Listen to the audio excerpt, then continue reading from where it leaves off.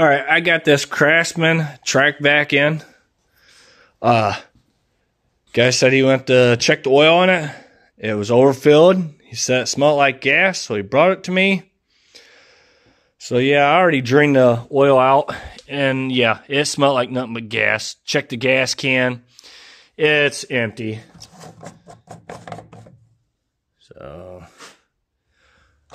So I mean, signs the carburetor. What it did is one of the valves were just right set open, so right when it didn't seal right, the float that poured gas into the motor. It's common when you got a dirty carburetor. So we're going to be working on cleaning the carburetor today. All right. Normally when I go change my oil, I'll take the dipstick out and lay it to the side, lay it to a clean area so it don't get dirty. So before you start it, you'll realize, okay, there's no dipstick. So you remember to put oil in it before you start up and it doesn't lock it up. Because obviously right now it has no oil in it. It's still dripping out. Let it drain out. I will. You see it's still dripping down. And yeah, it's running down the frame, so I'll have to clean all that. They never put extensions. I don't know why they don't. Normally, sometimes I do. But in this case, I won't. The person didn't want to spend the extra money to do it. So. Alright, I'm going to take the air filter off.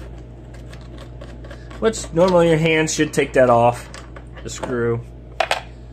And your filter. If it needs to be changed, get you a new one, put in it.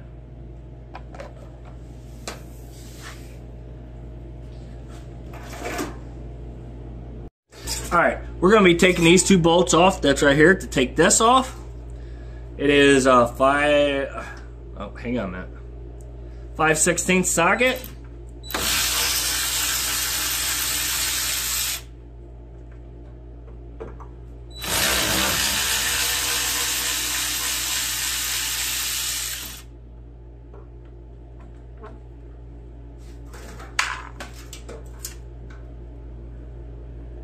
And that vacuum hose is kind of in my way right here to take that bolt out. Well, it's no big deal. I'll just let everything hang there. Or normally you just take it right out of the valve cover gasket, or valve cover. Alright. This one's got to shut off, so I already got the gas shut off. I'm going to take the gas line off. And I'll twist the line to break the seal. It helps a lot to do that. Normally you don't break your gas lines then. If you do, then you have to change them all.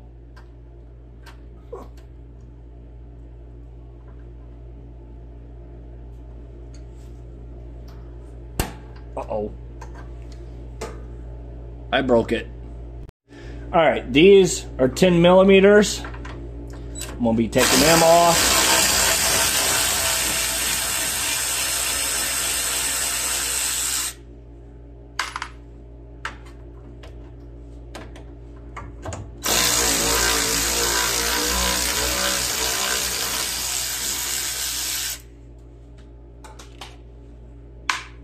And those two are out. Now you got a plastic piece that goes in between your motor. Remember which way it goes. The longer part goes always inside the carburetor. And then you have your governor rod. And then you got that little spring. Don't forget that neither. It's right there. It's very small. I don't know if you could see it or not. Alright, we're going to tear into this and see if we can get her cleaned up. Alright. The bowl, it's 1/2 inch wrench.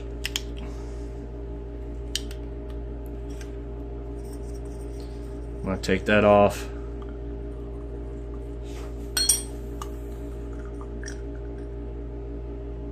And yeah, I don't know if you see, but there's a lot of garbage. See it right here?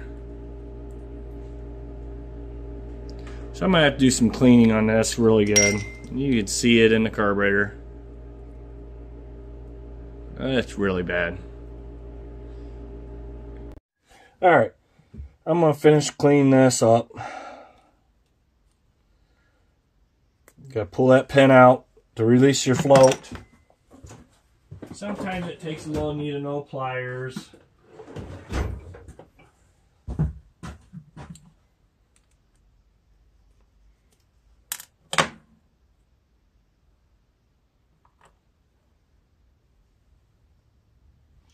Yeah, there's a lot of corrosion. Now, like, mind you, in here, you do not want to be spraying no starting fluid through it, or starting fluid. Carb cleaner, because it eat that gasket that's in there. It's right there. I guess you can't see it, but it's a rubber dill. So we're going to bypass that. We're not going to bother, but I'm going to do all these other holes.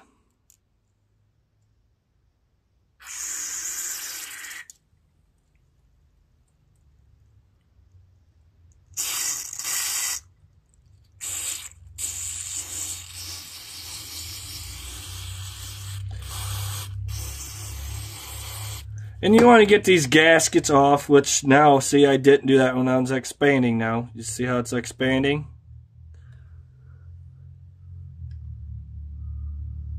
That's because the starting fluid, or the carb cleaner done it.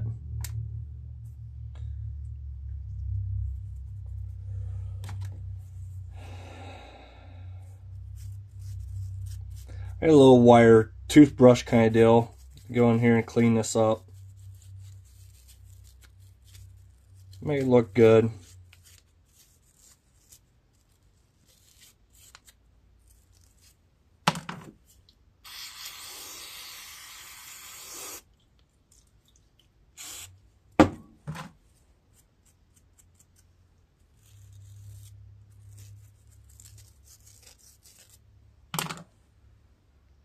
Make sure this nut right here, it's got all the holes through it. Make sure they're all clean. That one's going through. Yep, they're doing good. So that one's clean. I'm going to scrub on the brush a little bit, or on the bowl. Get it cleaned up. And just remember, wear gloves. It's probably not a good idea for me not wearing gloves, but it is what it is. So, and then I'm going to blow in every little hole that I can see. Try to get it all cleaned out as you can. Just watch your eyes. Put safety glasses on if you got to. This stuff is very dangerous on eyes. And this carburetor, it ran good. I think it was just in the float.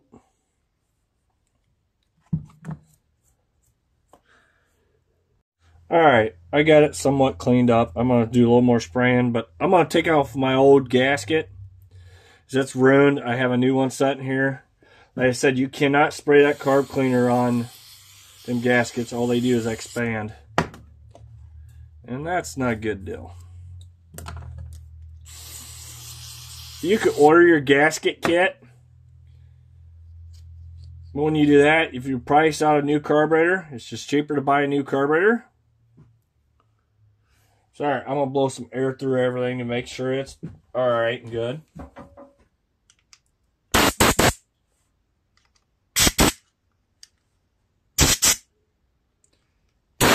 And yes, air really helps out a lot. It pushes all the stuff back out of them, out of the jets and all that needs to be cleaned.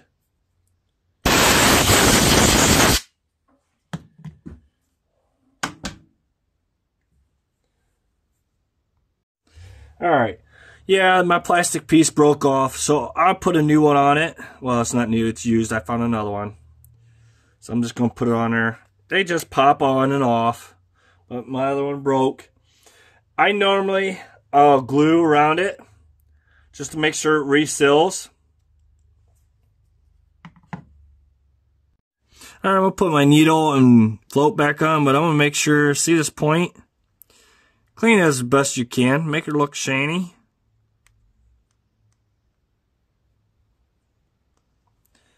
And that just slides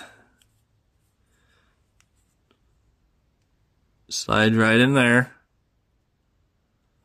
I'm going to kind of hold it upside down kind of deal. Just like that. And it goes back in that.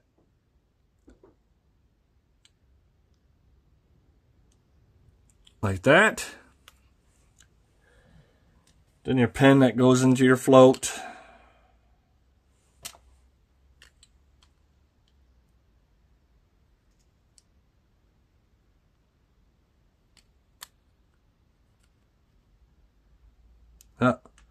I'm going to do some cleaning in there. That needle is not sitting in there very good. It's like stiff.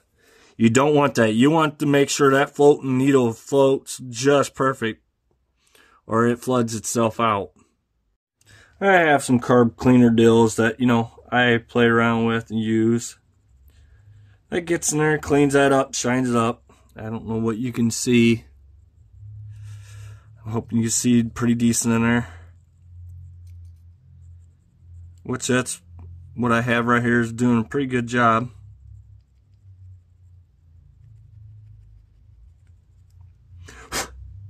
Like I said, I'm not trying to blow any carb cleaner in that area right there I'm working at, because it's rubber. All I do is mess it up and close it up.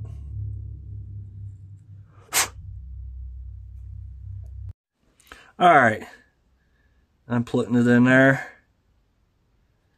Now it's sitting there really nice. Moves really well now. So I'm going to put my pen back in.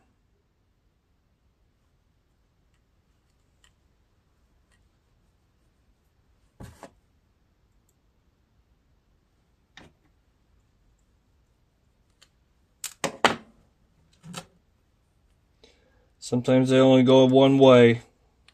So I just got to play around with it to see.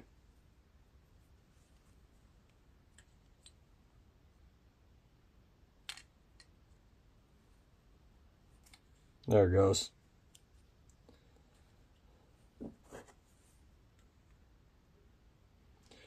And you don't want to be forcing too hard, because obviously there's plastic.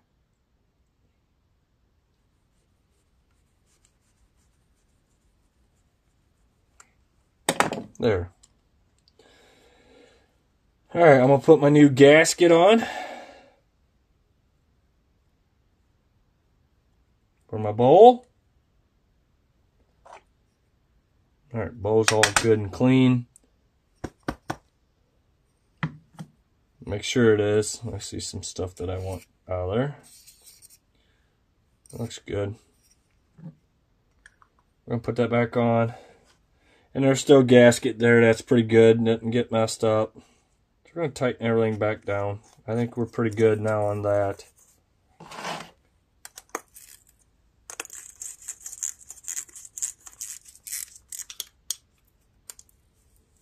And like I said, make sure you check your gaskets. Make sure they're not junk. If they are, get new ones or your new gaskets. Sometimes it's just easier to just order your new carburetor and put it on. But people sometimes want me to just clean it and not put a new one. So this is that type. Alright, I'm going to dump a little gas in the tank to flush the tank out, just in case there's anything in it from, you know, because obviously the carburetor was pretty dirty. So you don't need much, just enough to wash things around. And you see it dumping out of the hose. Looks pretty good from what I checked. I'll let that drain. And I got an oil pan that, you know, the motor drain into. I'm letting that drain into.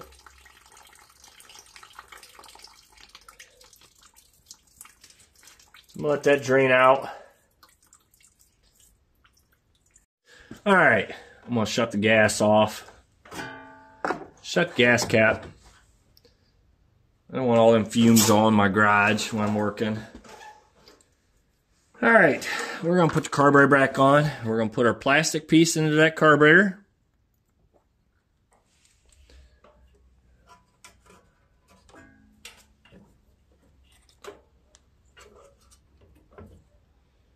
All right, and then bolts.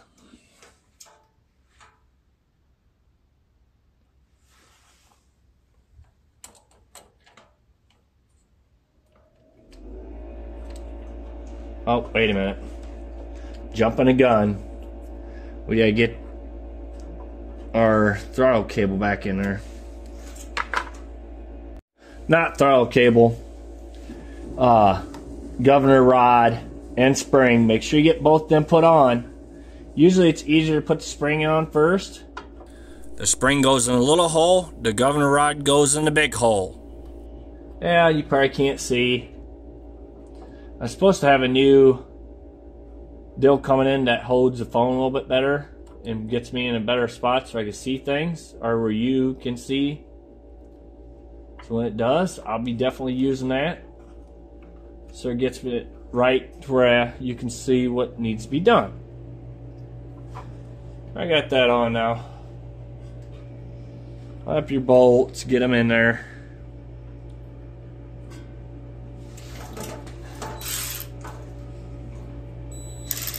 $10mm, like I said.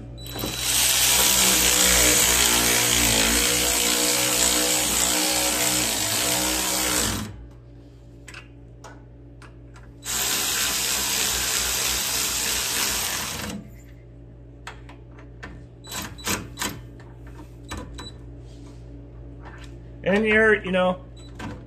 don't use a power tool like I'm doing.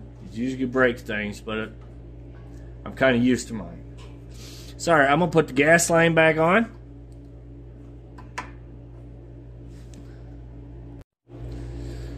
Gas line's going on. Make sure you put your hose clamp back on.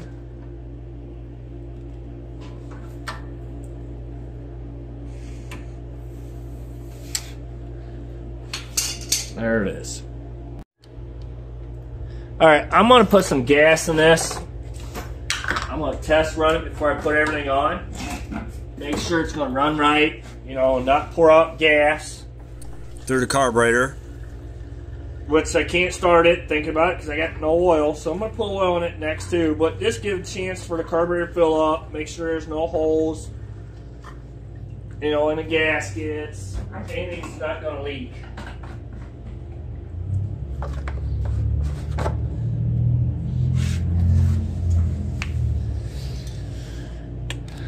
And down here is where the plug was, where I drained it. It's 3/8.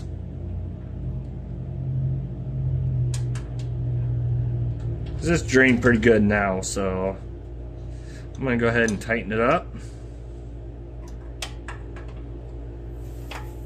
Turn your gas back on so the carburetor does fill up to see if it's gonna do anything.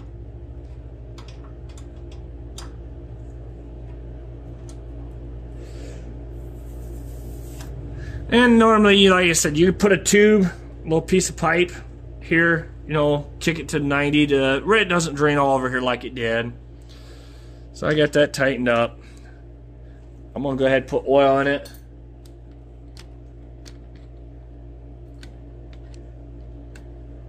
It takes 5W30 oil. Alright, the motor only takes about half a quart of 5W30 oil. I got it filled up. We're going to see if it's going to start.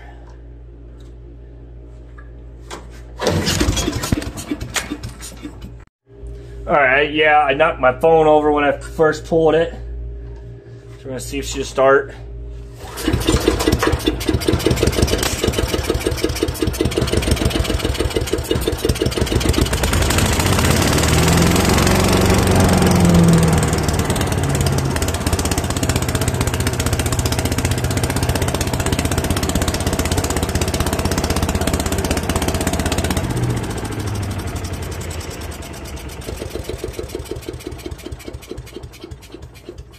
Alright, I got it all cleaned up, running again. I'm going to turn the gas off. We're going to put the rest of the stuff back on.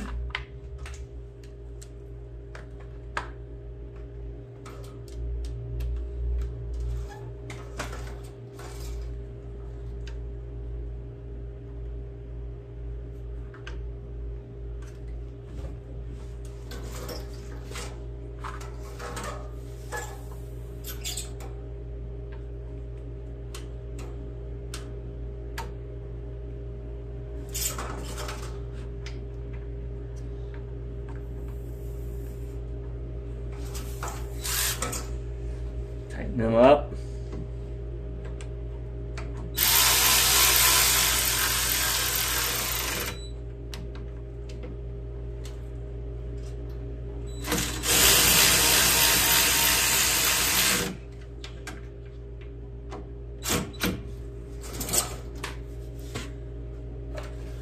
My air breather back on. Then my top piece.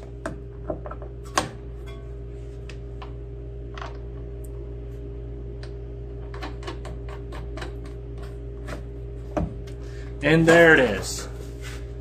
It's completed, done. Thanks for watching. Subscribe. Doesn't cost you anything.